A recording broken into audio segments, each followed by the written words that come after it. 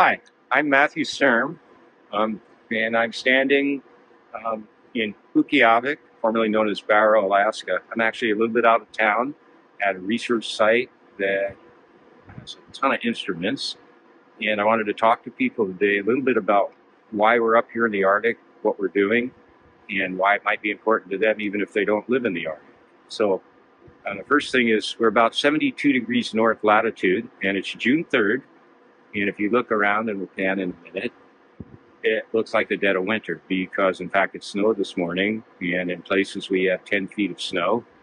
Most of the tundra here, which is green, is still covered by somewhere on the order of a foot of snow. It's summer for a lot of people, but why are we here? And the reason we're here is that what happens up in the Arctic actually doesn't stay in the Arctic. We're in a world where the snow covers everything, not just here on the land, but at the sea, which is still frozen. That snow is very bright. It's like a great big mirror. The sunlight coming in hits the snow, goes right back to space. Somewhere between 80% and 60% of solar energy that hits snow just goes back to space. So that's good for the planet that's warming, because that's energy we don't absorb on Earth, and it doesn't help warm us. The thing that determines whether it's going to go back to space is when the snow melts. And snow melt sounds like it's a boring process, but it's not. A lot of things happen, and when it happens matters. I'm going to go back to the date. It's June 3rd. Most people know that June 21st, that's the solstice. That's the day the sun hits its maximum up here, and that's only a couple weeks off. So we still have a reflector that's reflecting 80% of the sunlight just as we're getting in close to when the most sunlight is.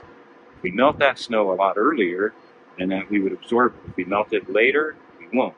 So it's a big difference in how much we cool the planet. It sounds a little strange, like, well, what do I care if I live in Iowa? But there are 30 million square kilometers of exactly what's behind me. 30 million square kilometers. So it's an area, it's a vast area the size of large countries covered with snow right now that's going to melt. So when it melts, it makes a big difference to whether your climate's going to warm in Iowa, Ohio, Florida, Arizona, and up in the Arctic as well. It's an experiment called SALVO, fancy name for snow albedo evolution, which really just means how fast is the reflection of snow going to change in the spring. We've been doing it about 3 years on this particular experiment. And meanwhile, we've got a ton of other instruments that are measuring the important things. And if you look in the background of me, it probably looks very white because it is. And that's because the snow hasn't melted. Up here in the Arctic, the white world, the world covered in snow, lasts from about October well into June. 9, 10 months of the year we're snow covered here, and that snow reflects light. So you'd think snow melt was a simple process. We just warm it up and the snow melts. But a lot of things go into how we melt snow. First, how much solar energy we get, in other words, how much sun, and how warm it is. All of those combine to decide when the snow will melt. And while it wouldn't seem to matter much, if we melt the snow 2 weeks early or 2 weeks late, we get a huge difference in the amount of solar energy the Earth absorbs. So what are the processes that take place during snow melt? Well, solar energy comes down, and first we have to ask whether it's absorbed by the snow or reflected. If it's absorbed, then a couple other things happen. It goes into snow that's very cold, and it'll freeze. The energy will liberate a little bit of water, and that'll freeze and start making ice lenses of the snow. Those ice lenses will block subsequent water, and the amount of water down in the snow will also control how fast it melts. If we're on the sea ice, as we make more and more melt, water will flood the sea ice. So that'll help take the snow. So there's just a whole myriad of processes that go into the speed at which we melt the snow. And if we go back to what my first statement was, melting 2 weeks earlier, 2 weeks later, that month period has an enormous impact on the climate. I'm standing in front of the Utqiagvik Sea. It's frozen right now. We're about a mile out, and then there's a lead out there. A lead is an open, it's like an open river in the ocean there. But this is frozen sea ice behind me.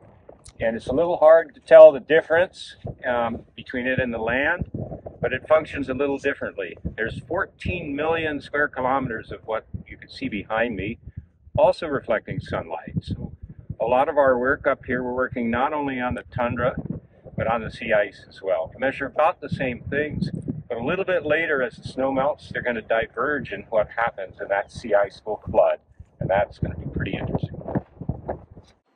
So little processes, the melting of one little grain of snow, basically can affect how much energy overall the Earth is, because we're multiplying by a vast area. So it's like a saying we came up with in a different project: tiny crystals, low energy.